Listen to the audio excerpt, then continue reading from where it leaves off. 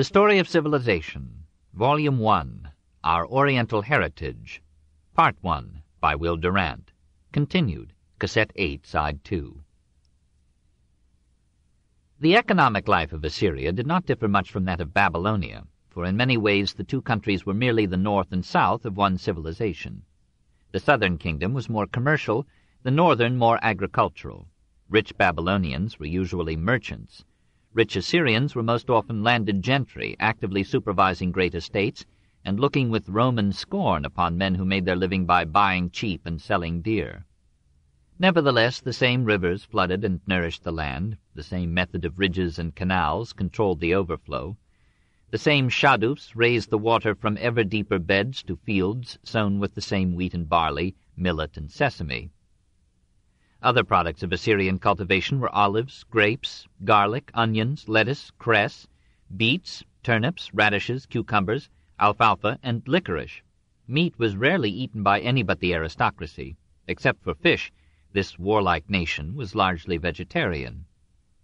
The same industries supported the life of the towns, the same system of weights and measures governed the exchange of goods, and though Nineveh and her sister capitals were too far north to be great centers of commerce, the wealth brought to them by Assyria's sovereigns filled them with handicrafts and trade.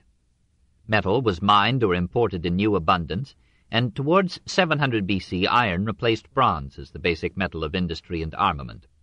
Metal was cast, glass was blown, textiles were dyed, earthenware was enameled, and houses were as well equipped in Nineveh as in Europe before the Industrial Revolution. A tablet of Sennacherib, circa 700 B.C., contains the oldest known reference to cotton. The tree that bore wool they clipped and shredded for cotton. It was probably imported from India.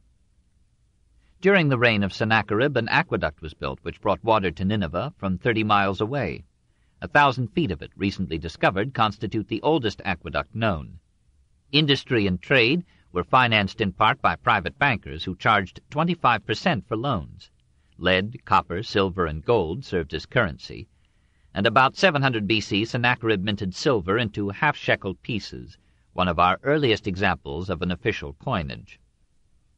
The people fell into 5 classes: patricians or nobles, craftsmen or master artisans organized in guilds and including the professions as well as the trades, the unskilled but free workmen and peasants of town and village, serfs bound to the soil on great estates in the manner of medieval Europe, and slaves captured in war or attached for debt, compelled to announce their status by pierced ears and shaven head, and performing most of the menial labor everywhere.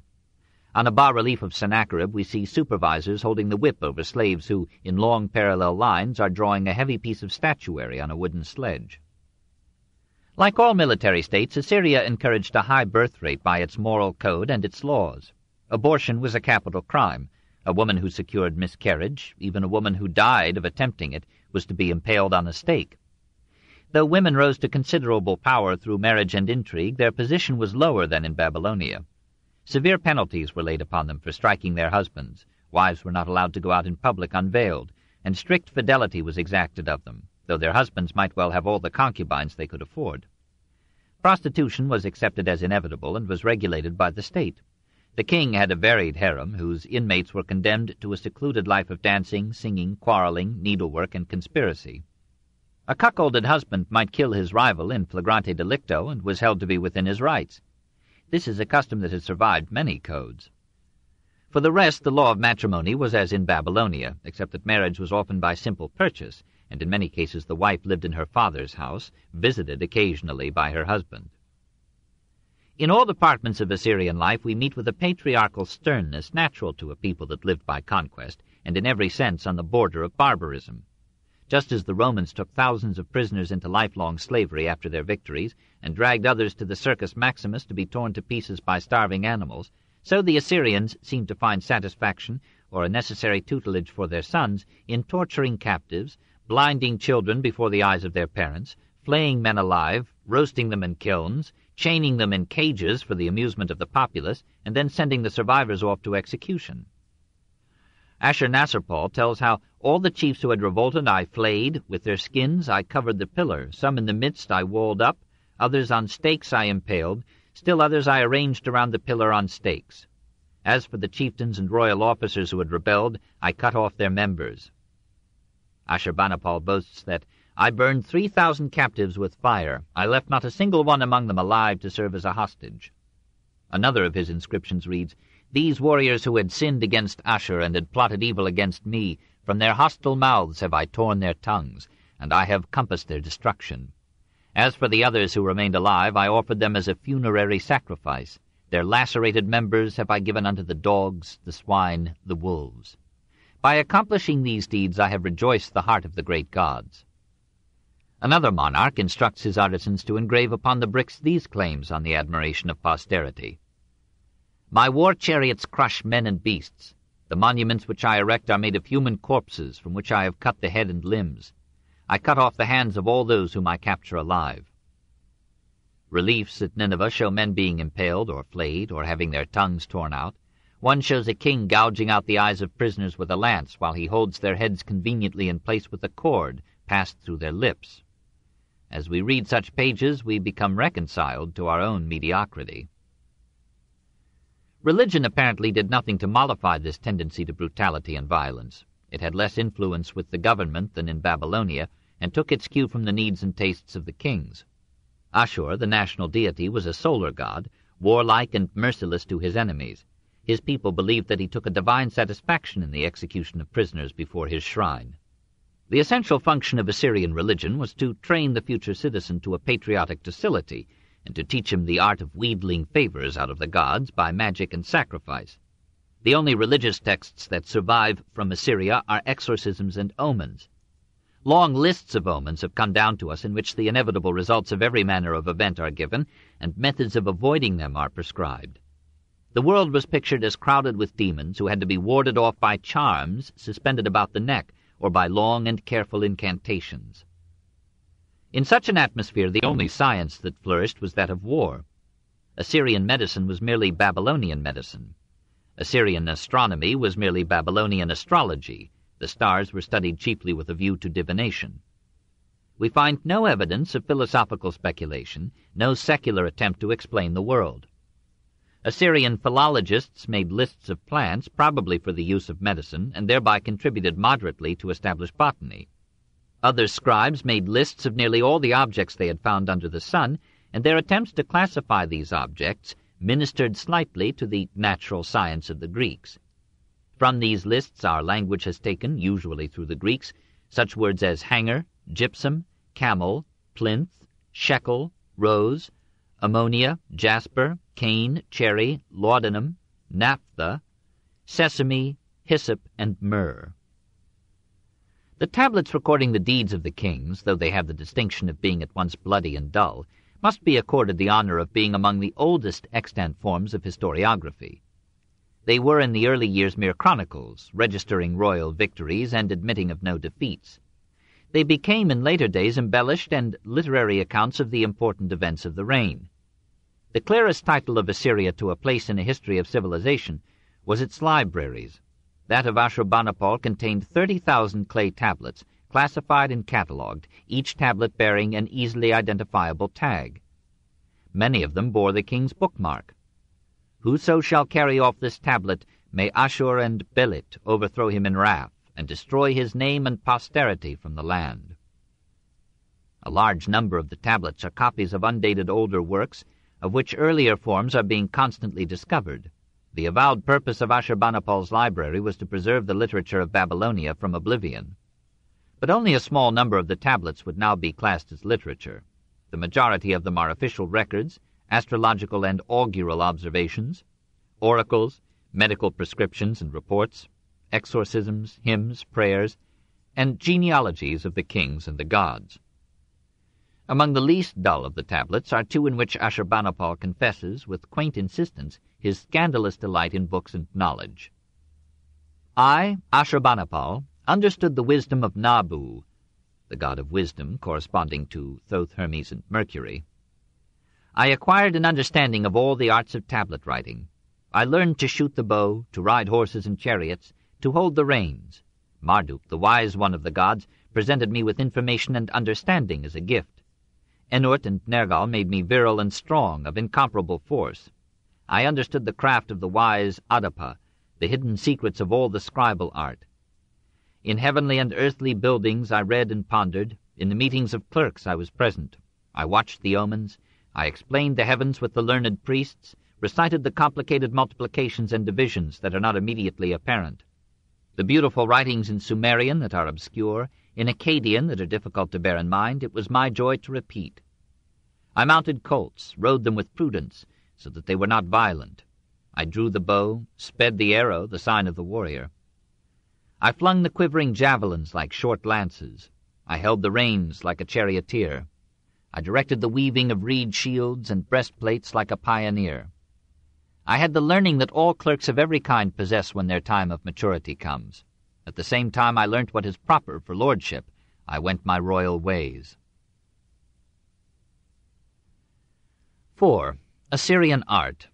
Minor arts, bas-relief, statuary, building, a page from Sardanapalus. At last in the field of art Assyria equaled her preceptor Babylonia, and in bas-relief surpassed her. Stimulated by the influx of wealth into Ashur, Kalak, and Nineveh, artists and artisans began to produce, for nobles and their ladies, for kings and palaces, for priests and temples, jewels of every description, cast metal as skillfully designed and finely wrought as on the great gates at Balawat, and luxurious furniture of richly carved and costly woods, strengthened with metal and inlaid with gold, silver, bronze, or precious stones. Pottery was poorly developed, and music, like so much else, was merely imported from Babylon. But tempera painting in bright colors under a thin glaze became one of the characteristic arts of Assyria, from which it passed to its perfection in Persia. Painting, as always in the ancient East, was a secondary and dependent art. In the heyday of Sargon II, Sennacherib, Esarhaddon, and Ashurbanipal, and presumably through their lavish patronage, the art of bas-relief created new masterpieces for the British Museum. One of the best examples, however, dates from Ashurnasirpal II. It represents, in chased alabaster, the good god Marduk overcoming the evil god of chaos, Tiamat. The human figures in Assyrian reliefs are stiff and coarse and all alike, as if some perfect model had insisted on being reproduced forever. All the men have the same massive heads, the same brush of whiskers, the same stout bellies, the same invisible necks. Even the gods are these same Assyrians in very slight disguise. Only now and then do the human figures take on vitality, as in the alabaster relief depicting spirits in adoration before a palmetto tree, and the fine limestone stele of Shamsi-Adad VII found at Kalak. Usually it is the animal reliefs that stir us. Never before or since has carving pictured animals so successfully. The panels monotonously repeat scenes of war and of the hunt, but the eye never tires of their vigor of action, their flow of motion, and their simple directness of line. It is as if the artist, forbidden to portray his masters realistically or individually, had given all his lore and skill to the animals. He represents them in a profusion of species, lions, horses, asses, goats, dogs, deer, birds, grasshoppers, and in every attitude except rest. Too often he shows them in the agony of death, but even then they are the center and life of his picture and his art. The majestic horses of Sargon II on the reliefs at Khorsabad, the wounded lioness from Sennacherib's palace at Nineveh, the dying lion in alabaster from the palace of Ashurbanipal, the lion hunts of Ashurnasirpal II and Ashurbanipal, the resting lioness, and the lion released from a trap, the fragment in which a lion and his mate bask in the shade of the trees. These are among the world's choicest masterpieces in this form of art. The representation of natural objects in the reliefs is stylized and crude. The forms are heavy, the outlines are hard, the muscles are exaggerated, and there is no other attempt at perspective than the placing of the distant in the upper half of the picture, on the same scale as the foreground presented below. Gradually, however, the guild of sculptors under Sennacherib learned to offset these defects with a boldly realistic portrayal, a technical finish, and above all a vivid perception of action, which in the field of animal sculpture have never bas surpassed. Bas-relief was to the Assyrian what sculpture was to the Greek, or painting to the Italians of the Renaissance. A favorite art uniquely expressing the national ideal of form and character. We cannot say as much for Assyrian sculpture. The carvers of Nineveh and Kalak seem to have preferred relief to work in the round. Very little full sculpture has come down to us from the ruins, and none of it is of a high order. The animals are full of power and majesty, as if conscious of not only physical but moral superiority to man, like the bulls that guarded the gateway at Khorsabad. The human or divine figures are primitively coarse and heavy, adorned but undistinguished, erect but dead. An exception might be made for the massive statue of Ashurnasirpal II, now in the British Museum.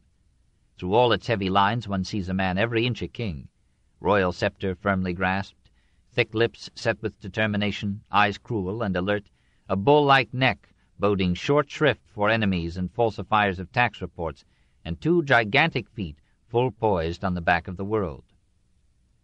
We must not take too seriously our judgments of this sculpture. Very likely the Assyrians idolized knotted muscles and short necks, and would have looked with martial scorn upon our almost feminine slenderness, or the smooth, voluptuous grace of Praxiteles' Hermes and the Apollo Belvedere. As for Assyrian architecture, how can we estimate its excellence when nothing remains of it but ruins almost level with the sand, and serving chiefly as a hook upon which brave archaeologists may hang their imaginative restorations? Like Babylonian and recent American architecture, the Assyrian aimed not at beauty but at grandeur, and sought it by mass design. Following the traditions of Mesopotamian art, Assyrian architecture adopted brick as its basic material, but went its own way by facing it more lavishly with stone. It inherited the arch and the vault from the south, developed them, and made some experiments in columns which led the way to the caryatids and the voluted Ionic capitals of the Persians and the Greeks. The palaces squatted over great areas of ground and were wisely limited to 2 or 3 stories in height. Ordinarily, they were designed as a series of halls and chambers enclosing a quiet and shaded court. The portals of the royal residences were guarded with monstrous stone animals.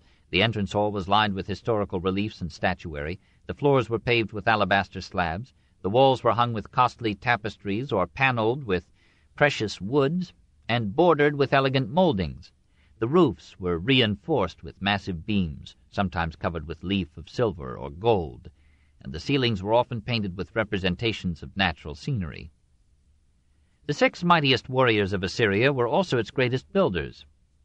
Tiglath-Pileser I rebuilt in stone the temples of Ashur, and left word about one of them that he had made its interior brilliant like the vault of heaven, decorated its walls with the splendor of the rising stars, and made it superb with shining brightness. The later emperors gave generously to the temples, but like Solomon they preferred their palaces. Ashurnasirpal II built at Kalak an immense edifice of stone-faced brick, ornamented with reliefs praising piety and war. Nearby, at Balawat, Rassam found the ruins of another structure, from which he rescued 2 bronze gates of magnificent workmanship.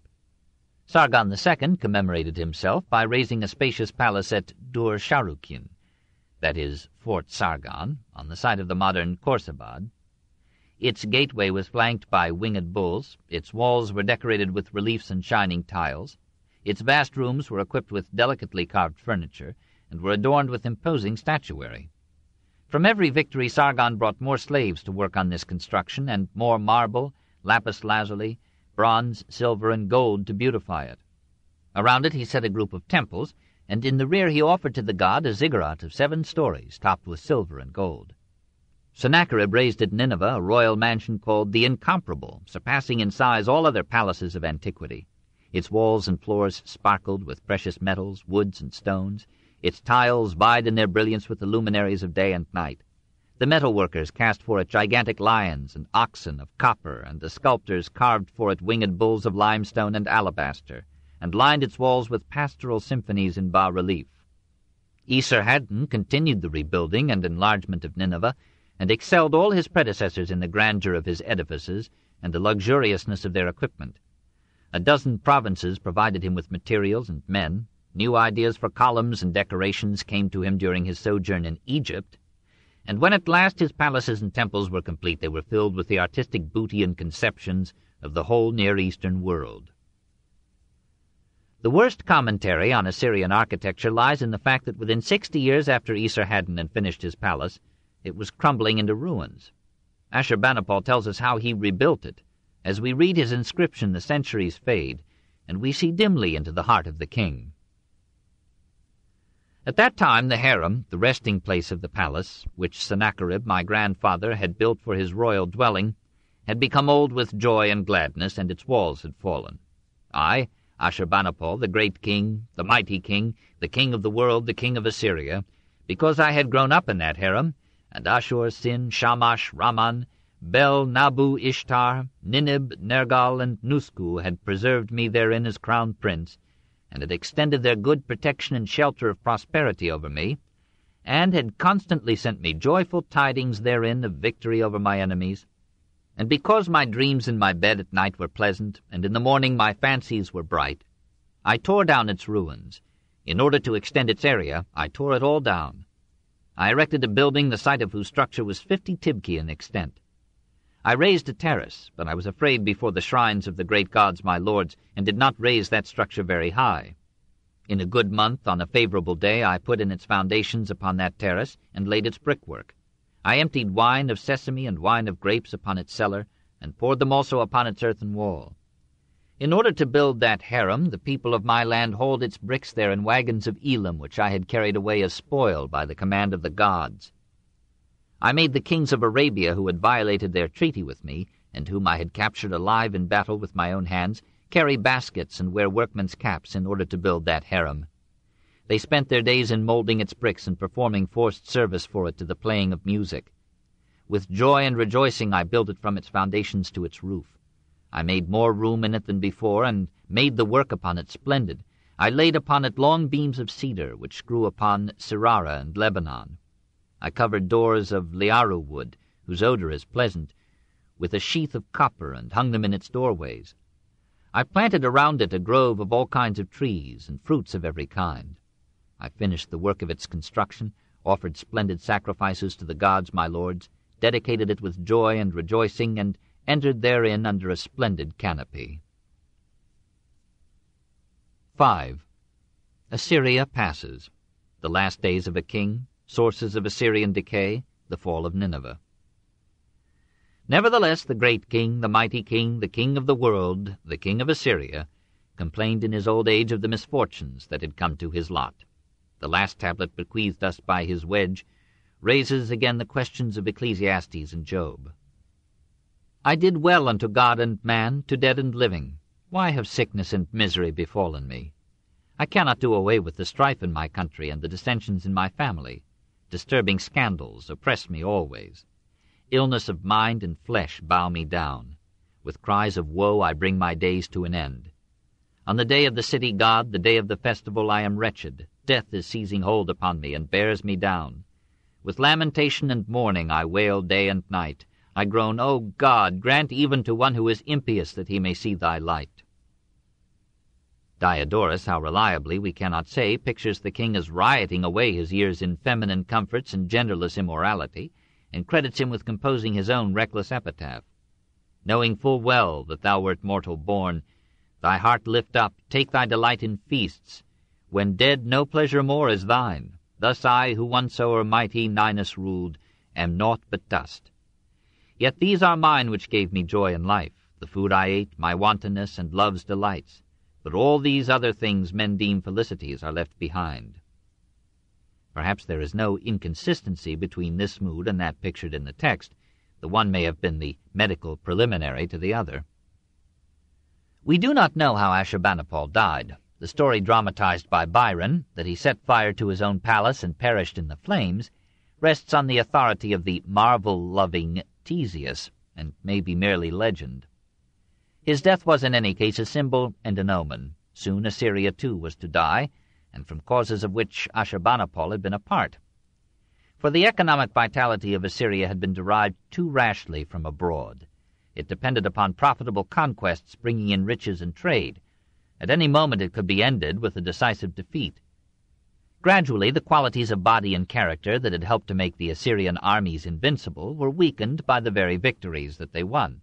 In each victory it was the strongest and bravest who died, while the infirm and cautious survived to multiply their kind.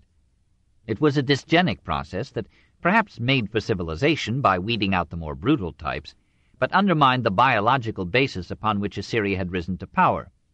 The extent of her conquests had helped to weaken her. Not only had they depopulated her fields to feed insatiate Mars, but they had brought into Assyria as captives millions of destitute aliens who bred with the fertility of the hopeless, destroying all national unity of character and blood, and became by their growing numbers a hostile and disintegrating force in the very midst of the conquerors. More and more the army itself was filled by these men of other lands, while semi-barbarous marauders harassed every border and exhausted the resources of the country in an endless defense of its unnatural frontiers. Ashurbanipal died in 626 B.C. 14 years later, an army of Babylonians under Nabopolassar united with an army of Medes under Cyaxares and a horde of Scythians from the Caucasus, and with amazing ease and swiftness captured the citadels of the north. Nineveh was laid waste as ruthlessly and completely as her kings had once ravaged Susa and Babylon. The city was put to the torch, the population was slaughtered or enslaved, and the palace so recently built by Ashurbanipal was sacked and destroyed. At one blow, Assyria disappeared from history. Nothing remained of her except certain tactics and weapons of war, certain voluted capitals of semi-Ionic columns, and certain methods of provincial administration that passed down to Persia, Macedon, and Rome. The Near East remembered her for a while as a merciless unifier of a dozen lesser states, and the Jews recalled Nineveh vengefully as the bloody city full of lies and robbery. In a little while all but the mightiest of the great kings were forgotten, and all their royal palaces were in ruins under the drifting sands. 200 years after its capture, Xenophon's 10,000 marched over the mounds that had been Nineveh, and never suspected that these were the site of the ancient metropolis that had ruled half the world. Not a stone remained visible of all the temples with which Assyria's pious warriors had sought to beautify their greatest capital. Even Ashur, the everlasting god, was dead. Chapter 11. A Motley of Nations. 1. The Indo-European peoples. The ethnic scene: Mitannians, Hittites, Armenians, Scythians, Phrygians, the Divine Mother, Lydians, Croesus, coinage, Croesus, Solon, and Cyrus. To a distant and yet discerning eye, the Near East, in the days of Nebuchadrezzar, would have seemed like an ocean in which vast swarms of human beings moved about in turmoil, forming and dissolving groups, enslaving and being enslaved, eating and being eaten, killing and getting killed, endlessly. Behind and around the great empires, Egypt, Babylonia, Assyria, and Persia, flowered this medley of half-nomad, half-settled tribes: Cimmerians, Cilicians, Cappadocians, Bithynians, Ashcanians, Mysians, Myonians, Carians, Lycians, Pamphylians, Pisidians, Lycaonians, Philistines, Amorites, Canaanites, Edomites, Ammonites, Moabites, and 100 other peoples, each of which felt itself the center of geography and history, and would have marveled at the ignorant prejudice of an historian who would reduce them to a paragraph. Throughout the history of the Near East, such nomads were a peril to the more settled kingdoms, which they almost surrounded. Periodically droughts would fling them upon these richer regions, necessitating frequent wars and perpetual readiness for war. Usually the nomad tribe survived the settled kingdom, and overran it in the end. The world is dotted with areas where once civilization flourished, and where nomads roam again. In this seething ethnic sea, certain minor states took shape, which, even if only as conductors, contribute their might, M-I-T-E, to the heritage of the race. The Mitannians interest us not as the early antagonists of Egypt in the Near East, but as one of the first Indo-European peoples known to us in Asia, and as the worshippers of gods, Mithra, Indra, and Varuna, whose passage to Persia and India helps us to trace the movements of what was once so conveniently called the Aryan race. The word Aryan first appears in the Hari, one of the tribes of Mitanni. In general, it was the self-given appellation of peoples living near or coming from the shores of the Caspian Sea. The term is properly applied today chiefly to the Mitannians, Hittites, Medes, Persians, and Vedic Hindus, that is, only to the eastern branch of the Indo-European peoples whose western branch populated Europe. The Hittites were among the most powerful and civilized of the early Indo-European peoples. Apparently they had come down across the Bosporus, the Hellespont, the Aegean, or the Caucasus, and had established themselves as a ruling military caste over the indigenous agriculturalists of that mountainous peninsula south of the Black Sea, which we know as Asia Minor. Towards 1800 B.C. we find them settled near the sources of the Tigris and the Euphrates.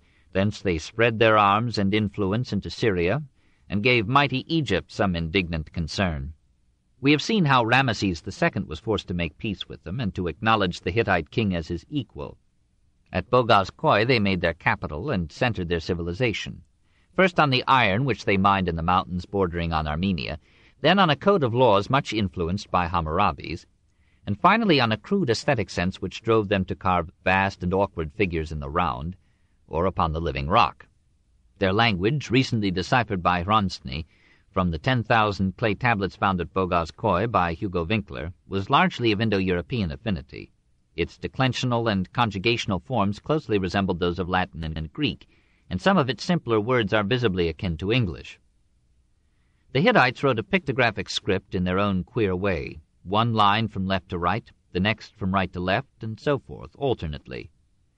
They learned cuneiform from the Babylonians, taught Crete the use of the clay tablet for writing, and seem to have mingled with the ancient Hebrews intimately enough to have given them their sharply aquiline nose, so that this Hebraic feature must now be considered strictly Aryan. Some of the surviving tablets are vocabularies giving Sumerian, Babylonian, and Hittite equivalents. Others are administrative enactments revealing a close-knit military and monarchical state. Others contain 200 fragments of a code of laws, including price regulations for commodities. The Hittites disappeared from history almost as mysteriously as they entered it. One after another their capitals decayed, perhaps because their great advantage, iron, became equally accessible to their competitors. The last of these capitals, Carchemish, fell before the Assyrians in 717 B.C. Just north of Assyria was a comparatively stable nation, known to the Assyrians as Urartu, to the Hebrews as Ararat, and to later times as Armenia. For many centuries, beginning before the dawn of recorded history and continuing till the establishment of Persian rule over all of Western Asia, the Armenians maintained their independent government, their characteristic customs and arts. Under their greatest king, Argistus II, circa 708 B.C., they grew rich by mining iron and selling it to Asia and Greece. They achieved a high level of prosperity and comfort, of culture and manners. They built great edifices of stone and made excellent vases and statuettes. They lost their wealth in costly wars of offense and defense against Assyria, and passed under Persian domination in the days of the all-conquering Cyrus. Still farther north, along the shores of the Black Sea, wandered the Scythians, a horde of warriors half Mongol and half European, ferocious bearded giants who lived in wagons, kept their women in purdah seclusion, rode bareback on wild horses, fought to live and lived to fight, drank the blood of their enemies and used the scalps as napkins, weakened Assyria with repeated raids, swept through Western Asia, circa 630 to 610 B.C., destroying and killing everything and everyone in their path, advanced to the very cities of the Egyptian Delta, were suddenly decimated by a mysterious disease, and were finally overcome by the Medes and driven back to their northern haunts. Hippocrates tells us that their women, so long as they are virgins, ride, shoot, throw the javelin while mounted, and fight with their enemies. They do not lay aside their virginity until they have killed 3 of their enemies. A woman who takes to herself a husband no longer rides unless she is compelled to do so by a general expedition. They have no right breast, for while they are yet babies, their mothers make red-hot a bronze instrument constructed for this very purpose and apply it to the right breast and cauterize it, so that its growth is arrested, and all its strength and bulk are diverted to the right shoulder and right arm. We catch from such a story another glimpse of the barbaric hinterland that hedged in every ancient state. Towards the end of the 9th century B.C., a new power arose in Asia Minor, inheriting the remains of the Hittite civilization and serving as a cultural bridge to Lydia and Greece. The legend by which the Phrygians tried to explain for curious historians the foundation of their kingdom was symbolical of the rise and fall of nations. Their first king, Gordios, was a simple peasant whose sole inheritance had been a pair of oxen. The oracle of Zeus had commanded the Phrygians to choose as king the first man who rode up to the temple in a wagon, hence the selection of Gordios. The new king dedicated his car to the god, and a new oracle predicted that the man who should succeed in untying the intricate bark knot that bound the yoke of the wagon to the pole would rule over all Asia. Alexander, the story goes, cut the Gordian knot with a blow of his sword. Their next king, his son Midas, was a spendthrift who weakened the state by that greed and extravagance which posterity represented through the legend of his plea to the gods that he might turn anything to gold by touching it. The plea was so well heard that everything Midas touched turned to gold, even the food that he put to his lips. He was on the verge of starvation when the gods allowed him to cleanse himself of the curse by bathing in the river Pactolus, which has given up grains of gold ever since. The Phrygians made their way into Asia from Europe. built a capital at Ancyra, and for a time contended with Assyria and Egypt for mastery of the Near East. They adopted a native mother goddess, Ma, rechristened her Cybele from the mountains, Kibala, in which she dwelt, and worshipped her as the great spirit of the untilled earth, the personification of all the reproductive energies of nature. They took over from the Aborigines the custom of serving the goddess through sacred prostitution, and accepted into their mythical lore the story of how Cybele had fallen in love with the young god Attis, and had compelled him to emasculate himself in her honor. Hence the priests of the Great Mother sacrificed their manhood to her upon entering the service of her temples. These barbarous legends fascinated the imagination of the Greeks and entered profoundly into their mythology and their literature. The Romans officially adopted Cybele into their religion, and some of the orgiastic rites that marked the Roman carnivals were derived from the wild rituals with which the Phrygians annually celebrated the death and resurrection of the handsome Attis. The ascendancy of Phrygia in Asia Minor was ended with the rise of the new kingdom of Lydia. King Gyges established it with its capital at Sardis. Alyattes, in a long reign of 49 years, raised it to prosperity and power.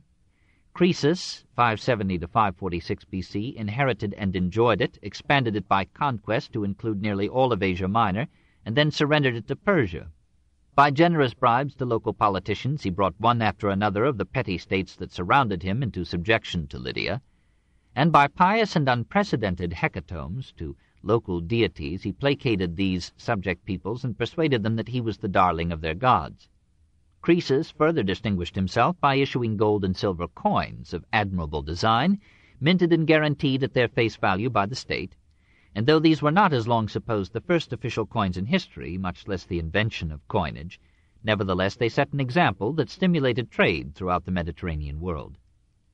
Men had for many centuries used various metals as standards of value and exchange, but these, whether copper, bronze, iron, silver, or gold, had in most countries been measured by weight or other tests at each transaction.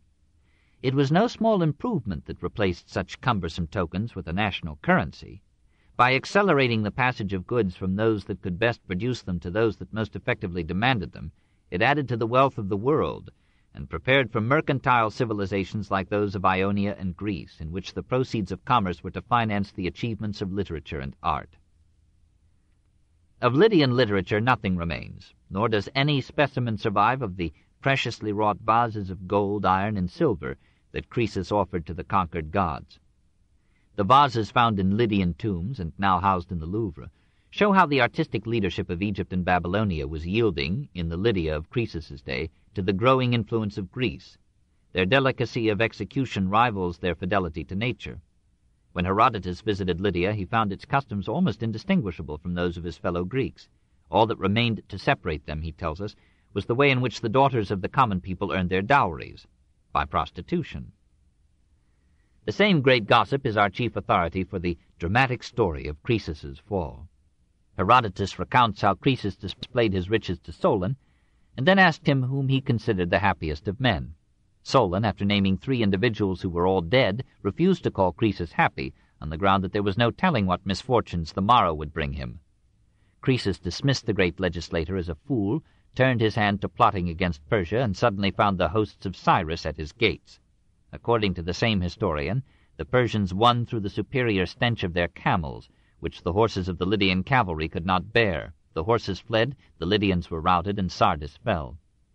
Croesus, according to ancient tradition, prepared a great funeral pyre, took his place on it with his wives, his daughters, and the noblest young men among the surviving citizens, and ordered his eunuchs to burn himself and them to death. In his last moments he remembered the words of Solon, mourned his own blindness, and reproached the gods who had taken all his hecatombs and paid him with destruction. Cyrus, if we may follow Herodotus, took pity on him, ordered the flames to be extinguished, carried Croesus with him to Persia, and made him one of his most trusted counselors. 2. The Semitic peoples.